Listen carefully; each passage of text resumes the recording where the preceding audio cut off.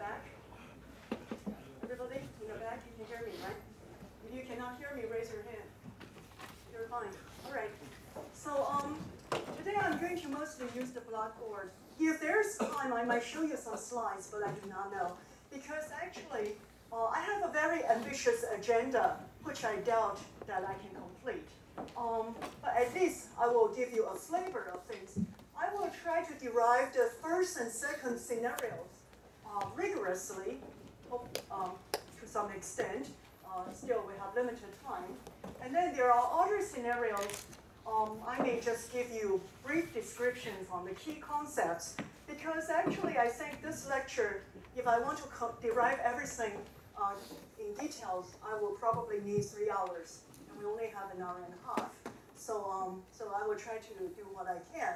So the story today I'm going to tell you is that in topological insulators, there are special properties associated with topological insulators, and then you can actually realize a very interesting thing that, a very interesting phenomena that particle physicists have been looking for a long time, meaning the Majorana modes.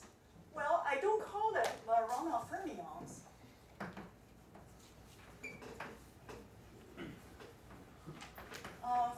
For a good reason. Majorana fermions in elementary particle physics, they are real fermions, and then they themselves are their own antiparticles. But in condensed matter physics systems, actually, what we will be seeing, there are many body interaction induced excitation modes. So they're due to many body effects. They are not individual particles that you can isolate. So these days, if you hear people talking about, oh, how to observe Majorana fermions in condensed matter physics systems, I would call them a misnomer, because it's not a good way of calling them Majorana fermions. They're actually Majorana modes. So I will try to make that make this point. They are excitation modes that we try to observe. So you may ask, why do I care about Majorana modes? Well, because they're interesting. For one thing, it's something of fundamental importance, fundamental physics. We human beings differ from other animals because we're curious. We want to understand fundamental physics, fundamental science. That's one motivation. The other motivation is that Majorana fermions, they are unlike boring fermions. When you exchange two fermions, you follow Fermi statistics. You exchange two particles, you pick up a negative sign. But Majorana fermions, they are not your typical fermions.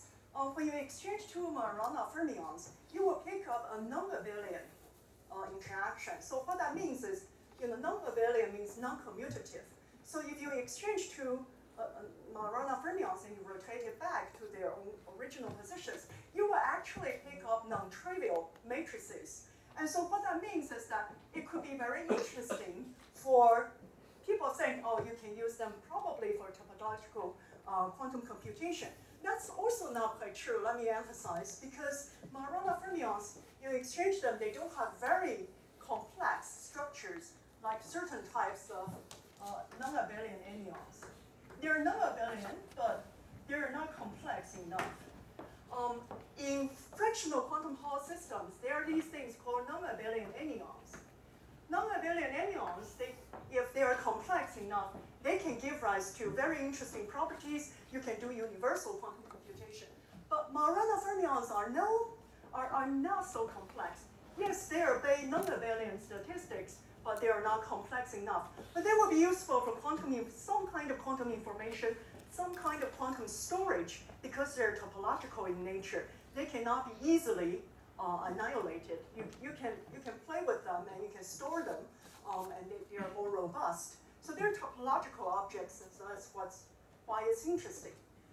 I have this, I always do this. I try to tell students why I'm telling them something. Why do you have to sit here for the rest of the 90 minutes listening to me? Why is it interesting? So I try to tell you for fundamental physics reasons. I also try to tell you for quantum information, quantum storage. It can be interesting.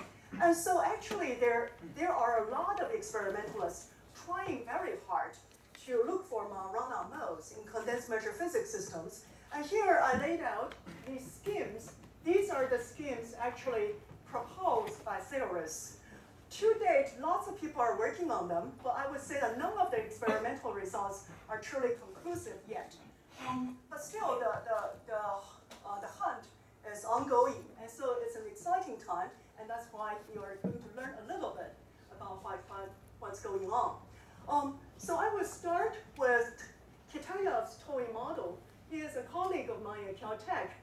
He is the person who actually created topological quantum computation using anyons, and he was also the person that first proposed this very interesting idea of looking at one-dimensional spinless P-wave superconductors to realize run-on modes. You may say, wait a second, that sounds totally crazy. Of course, we have spins in electrons, and also a lot of you may know when you go to low-dimensional systems are unstable. They have strong fluctuations and all kinds of problems. And then P-wave superconductors are very rare in nature. So what the heck are you talking about? Well, be patient. I will show you. I will show you first this toy model that actually gives you very straightforward, clean physics. But then you may ask, how do I realize such a system? And that's related to all the rest, that people can actually design things in a way effectively in the Hamiltonian understanding one-dimensional spinless P-wave superconductors.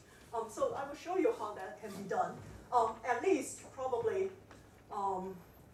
maybe 1, 2, or maybe up to 3. And these I do want to touch upon. It's very interesting. You don't even need topological insulators. You can just take a semiconducting wire and put it near a superconductor, start realizing interesting properties. Okay, so let's start with this a little crazy, but actually very interesting toy model. This is Alexei Kitayev's model. So you think about a one-dimensional crystal, and it's a P-wave superconductor. Why do I want a P-wave superconductor? Well, in a second I'll explain it, but let me first write down the Hamiltonian. So this is a crystal, it's a P-wave superconductor, and it's spinless. So when it's spinless, and so I have these indices, J psi, J plus 1 size. So this is chemical potential.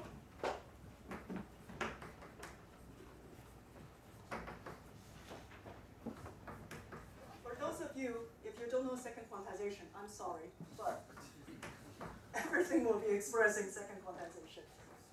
And for any physicist, you should know second quantization as your second nature.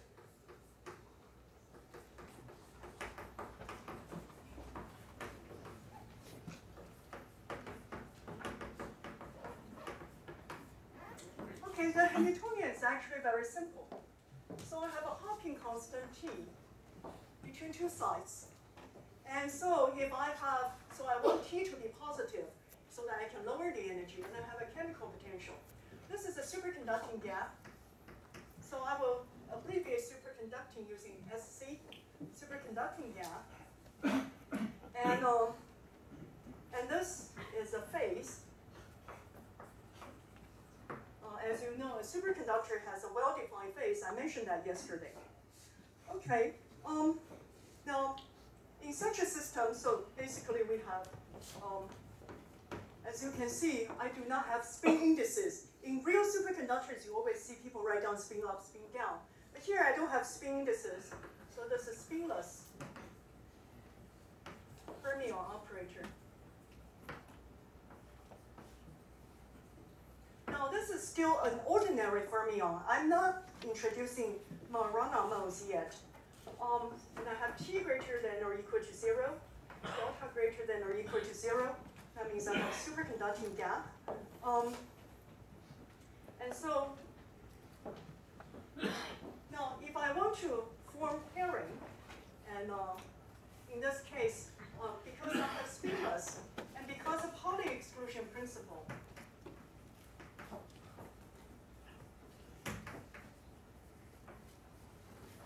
when I'm conjecturing a spinless system, what I want is that I must have spinless states has odd parities.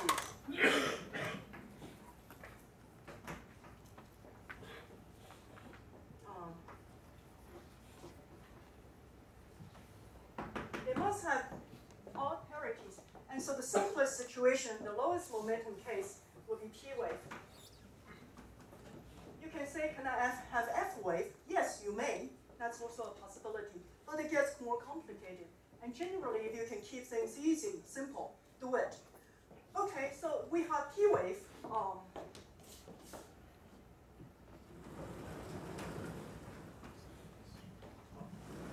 does this work? So I cannot work on that other board, right? Oh, okay. All right, at Caltech, we have 3 boards to play around. So somehow I have 3 boards. Well, so maybe at some point I need to erase those things. Okay. So we have this crystalline structure, and let's assume we have periodic boundary conditions. So if we have periodic boundary conditions,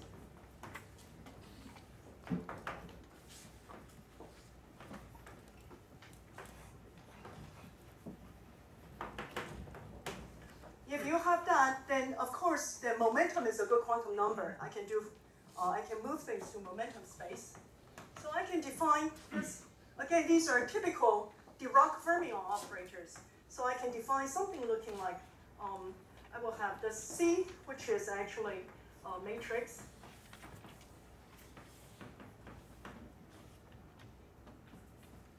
Write it like this. I have this C matrix. And then I can rewrite my Hamiltonian. And now this is a crystal. So I have K belongs to the entire one-dimensional Brillouin zone.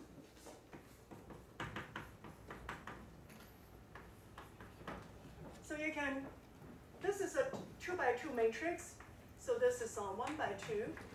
This is a 2 by 1, and this is a 2 by 2 matrix. So you multiply them out, that's your total Hamiltonian. Now H of K will be like this. So I will give you the answer because you can try a homework problem to solve this on your own, but that's not my point right now. So I will give you the answer, and because there are other important points I want to address. So E of K is like this.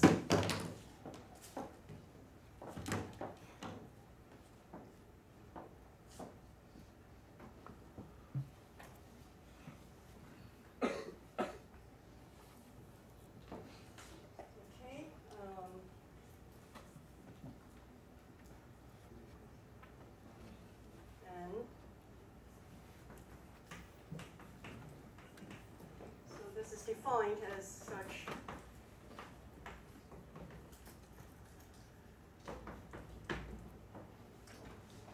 So if I am in the small momentum limit, as you will see, this delta K will be proportional to K. So this carrying potential is actually an odd function of K, whereas here it's an even function. Okay, so now with this thing written out, this is when I diagonalize my Hamiltonian. No, I have not diagonalized my Hamiltonian, but I write it in this expression. Okay, so now let's look at the energy. So now overall, with this expression, you can actually, so all of these, you can derive them on your own, but I will give you the answer.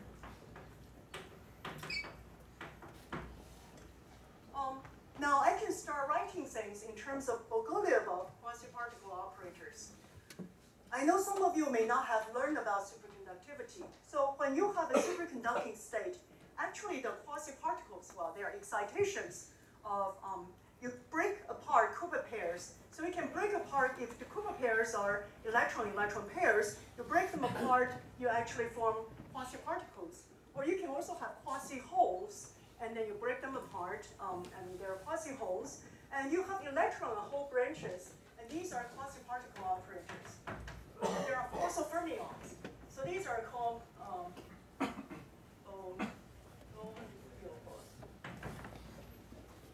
quasi-particles. When you are in a superconducting state, the quasi-particles, you mix electrons and holes together. You have particle-hole symmetry, actually. And so, so these Bogoliubov quasi-particle operators can be written in terms of electron and hole branches.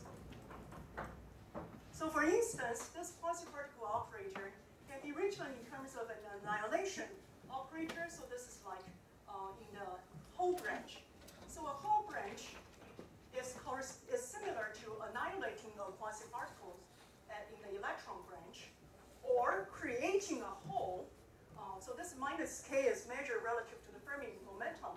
So this could be below the Fermi surface, and so this is the whole branch, and this is the electron branch.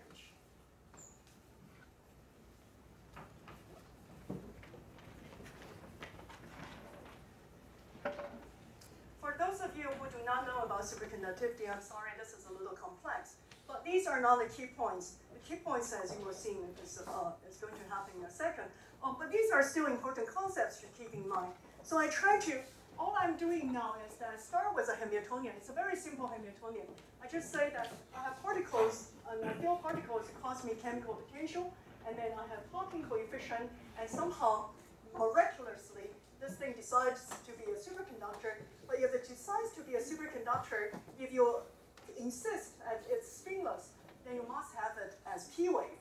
So with that, you can start writing down the solutions for the energy states. Actually, let me mention one point. Spinless may not be truly spinless. For instance, you can have a system that you polarize your spins completely. A lot of you are working on spintronics.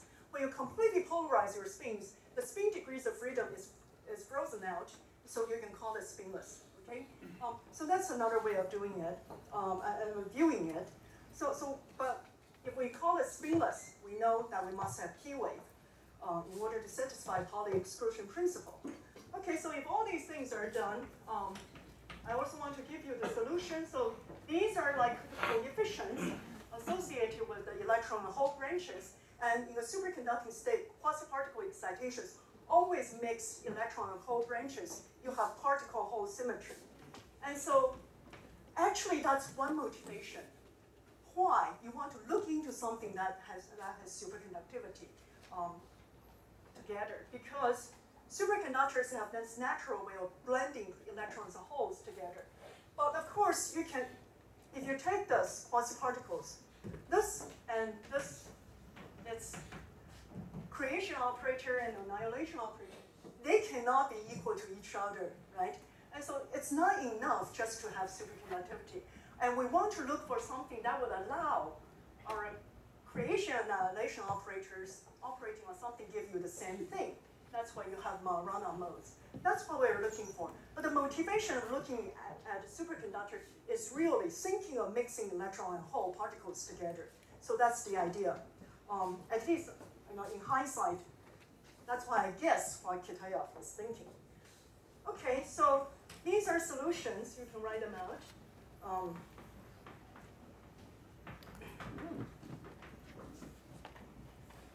And these are not much different from what you typically see when you study superconductivity.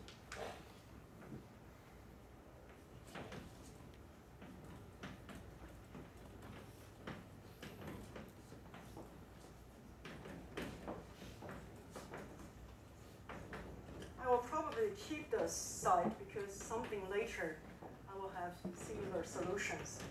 So I'll keep this.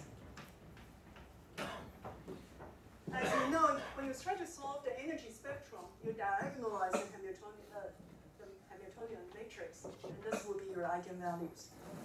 Okay, so that's all fine. You look at this, God, it's very complex. But actually, things can be much, much simplified. What we want to see is, we want to see when we have gapless excitations.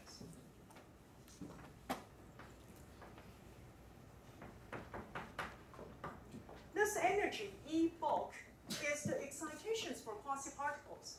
And so you look at it and say most of the time it's going to be a positive energy. That means you have a superconductor, and of course there's an energy gap. I mentioned to you yesterday, when you form Cooper pairs, they're effectively bosons, so they can both condense and creating an energy gap.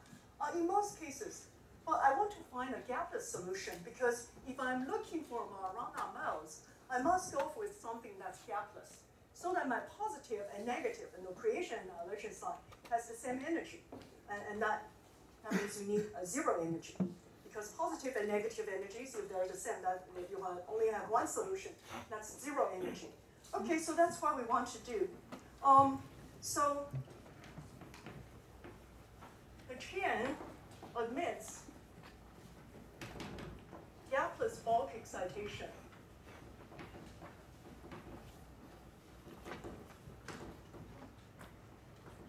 This is what we want to look for. At mu equals to t or minus t, and k equals to 0 and pi, or plus minus pi. These are the only possibilities. We can look at this together. If mu is equal to t, so you look at mu is equal to t. So if mu is equal to t, then if I have pi here, then it's possible that I can have this ek goes to 0. Also, okay, so that's the case. Or I could have mu equals to minus t. So if mu is equal to minus t, k is 0, then this gap goes to 0. K is 0 and mu is equal to minus t, then this term also goes to 0. I do have energy, zero energy solutions. And so you can examine the situation. These are the only possibilities that truly get zero energy solutions. Okay. All right, so those are zero energy solutions, and then what you do is that you also know this gap spectrum is odd. Okay. Okay, so what this means is that Cooper pairing is forbidden at k equals to 0 and plus minus k. So you have some zero energy modes. You force them to 0k or plus minus pi, and they won't form Cooper pairs. There are two zero energy, basically Marana modes. We will see. Okay, so that's all fine. All right.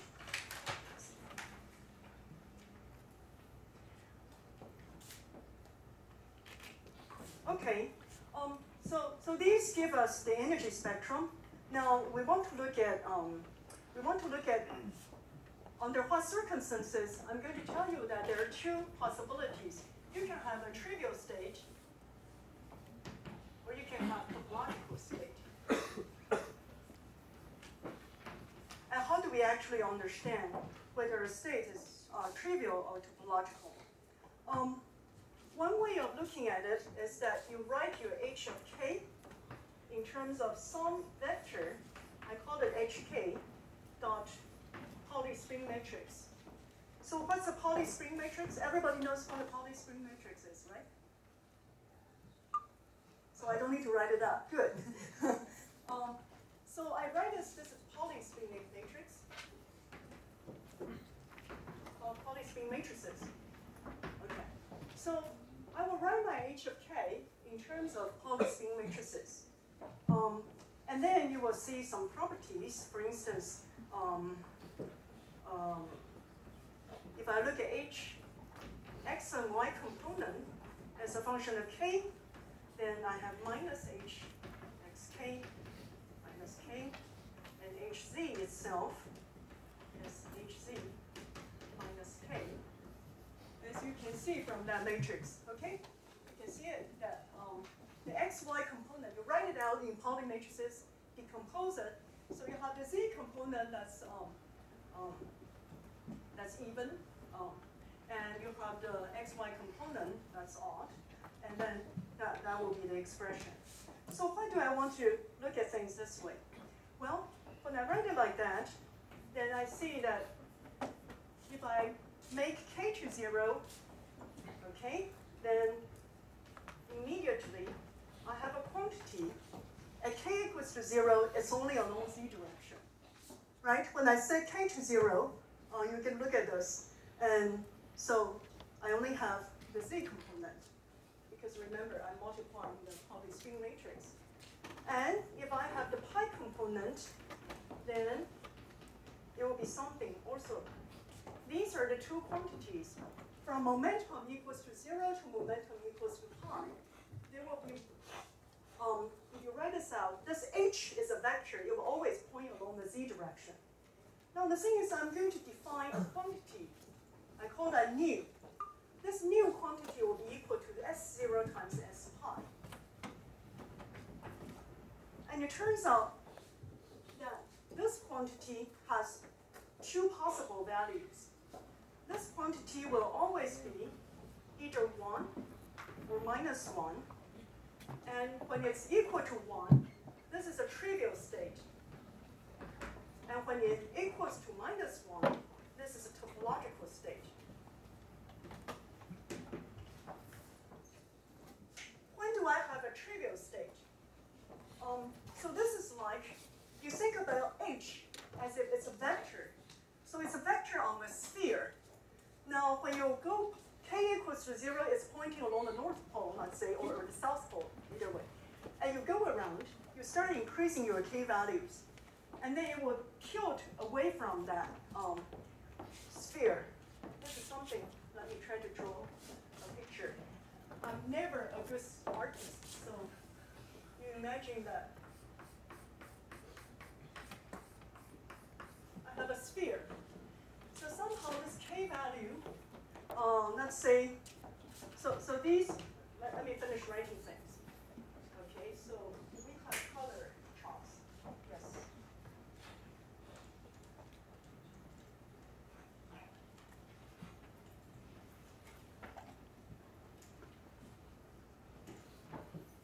In the trivial case, it actually happens when mu is smaller than minus t.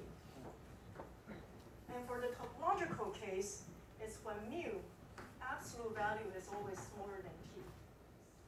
So you can examine this situation. For instance, so let me look at k equals to 0. Let me walk you through this. Or should I just leave it the way it is? You can examine it. Okay, let me give you one example. So when k is equal to 0, you look at the solution. So k is equal to 0, then I have ek as minus t minus mu. So ek is minus t minus mu. So if mu is smaller than minus t, then what does that mean? That means mu plus t minus is greater than 0, right? So that means this S0, I would pick a positive number. It's positive 1. Then I go around. So at k equals to 0, I start with a wave vector. That's in the north pole. Now as I move away, when I start increasing the k value, when I go to k equals to pi, so let's look at when k is equal to pi, then ek is mu minus t. Okay, but mu is smaller than minus t, so this is smaller than 0. So S0 is minus 1. But then let me look at the, no, that's x pi is minus 1. So I have minus 1 times minus 1, right? K equals to 0. What's that? When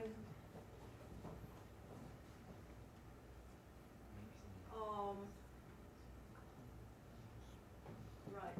Okay, I want to show you. Yeah, it's the product. So one of them. So if I have this condition, all right, mu minus t. Okay, so do it again. Under this condition, I should always S0. I think S0 is